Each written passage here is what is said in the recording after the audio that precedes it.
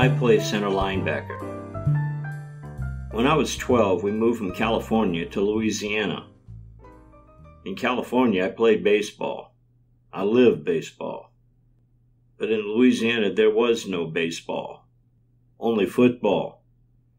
It was August, the start of the school year, and every boy in the 7th and 8th grade played on the junior varsity football team. I think it was required in school, like English, like math. And every girl was a cheerleader who waved pom-poms for our school team. I'd played touch football a few times in California, but I didn't know much about the game. So I went out for center. I figured I could hike the ball between my legs to the quarterback. Now there's something you need to know about me. I was the smallest boy in the 7th grade. In fact, I was smaller than all the girls except Chrissy. I weighed only 55 pounds. That's right. I figured I could be a 55-pound center on our 7th and 8th grade football team. The coaches, however, had other plans for me. Instead of taking the risk of me hiking the ball, they put me on the defense where I was a third-string center linebacker. Since the first and second-string center linebackers weighed well over 100 pounds, I resigned myself to the fact that I wouldn't play very much. But still, I went to all the practices. We had a good football team. We went undefeated that season. In fact, no one even scored on us. We were 6-0, 6 wins, no losses. And after every game, our team would run through a cordon where our cheerleaders waved their blue and gold pom-poms. For me, that was an especially humbling experience because I never got into any of the games. Everyone else on the team would have grass stains, dirt stains, mud, even blood on their uniforms as they ran past the cheerleaders. But me, my uniform was spotless. Didn't even need to be washed. After a game, I would just hang it up on the hook in my locker. Then came the last game of the year. We were playing des Allemands, and like all our other games, we dominated this team as well. I still remember the score, 30-0. There was only a minute left in the game, and the talk on the sidelines was that we were about to finish our season unbeaten, untied, and unscored upon. That last one was really big in everyone's mind. Nobody all year had been able to punch the ball into the end zone against us. A couple of my teammates went to Coach Al, the assistant coach, and reminded him that I hadn't played a single down all year.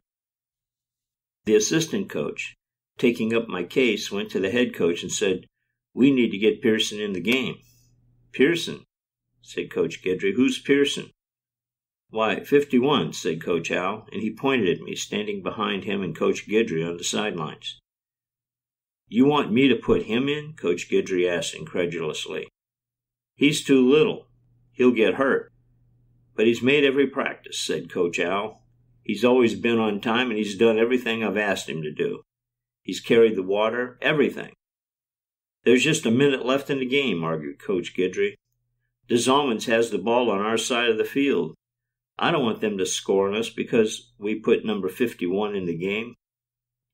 That's when Coach Al showed me he was a real stand-up guy. "Coach," he said, "you promised all the boys that if they worked hard and went to all our practices, they get a chance to play. This is our last game, and Pearson deserves to go in, even if it means the Allemands might score on us." Grudgingly, Coach Guidry told me to get my helmet and replace Byron at center linebacker. I charged onto the field and took my position as the man in the middle of the defense. When des Allemands broke from its huddle and came up to the line of scrimmage, the quarterback looked over his center at me. There I was, my blue and gold jersey and shoulder pads, white pants and helmet, all 55 pounds of me. The scowl on my face must have looked fearsome. Even the opposing quarterback must have thought so, for he pointed me out to his fullback, who also looked down at me in my three-point stance. The Allemands ran the play their coach had called, a sweep around right end, and were stopped for no gain. While we regrouped, I noticed the quarterback and fullback huddled on the sidelines, pointing me out to their coach. Their coach cooked up a play, and when the quarterback and fullback ran back on the field, I knew that play was coming directly at me. Everyone on the Desalmans team spread out wide. The ends, the halfback, and our defense spread out also to cover them. That left only 4 defensive linemen and me, the center linebacker, around the ball in the middle of the field. I could see the look of disdain in the face of the quarterback. Maybe nobody had scored on us all season, he seemed to be thinking, but that was about to end. He moved up under center. It was a direct snap through his legs to the fullback.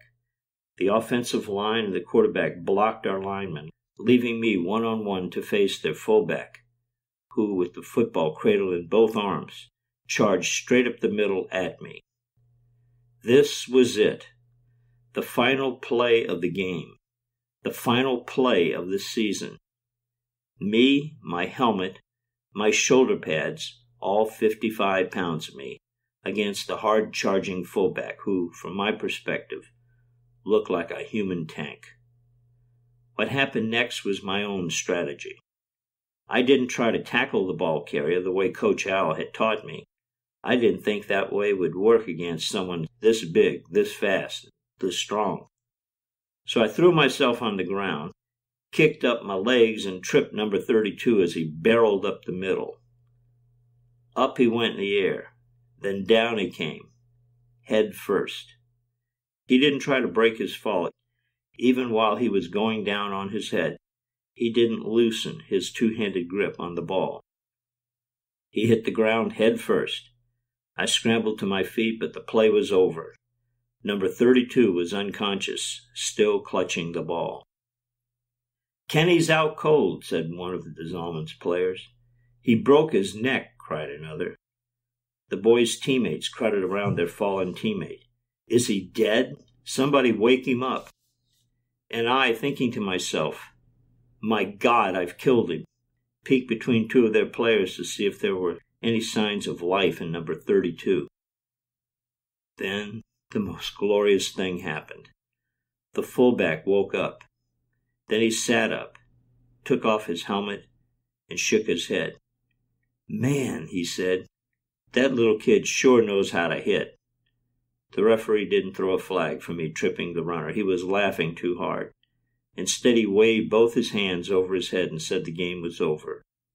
We had won, 30-0, and I had preserved our unblemished record of not being scored on.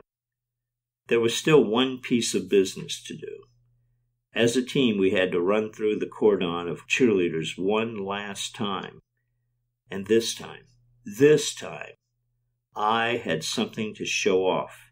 For when I threw myself on the ground to trip the fullback, I had gotten a small grass smudge on my football pants, on my right hip. It was maybe 1 inch, 2 inches at most, but it was nonetheless a grass stain on my uniform that showed I had been in the game and had made a play. So as we jogged proudly through the cordon, as the cheerleaders waved their pom-poms and high-kicked and cheered for us, I went through sideways with my grass-stained right hip leading the way so all the girls could see I had been in the game. You've been listening to the Bayou-Picayune podcast. For more information and additional content, go to davidpearson.net or pick up my books, And Lead Us Not and Bayou Da Vinci, on Amazon or any other major online retailer. If you like what you hear on the podcast, please subscribe and give me a review. Thanks for listening.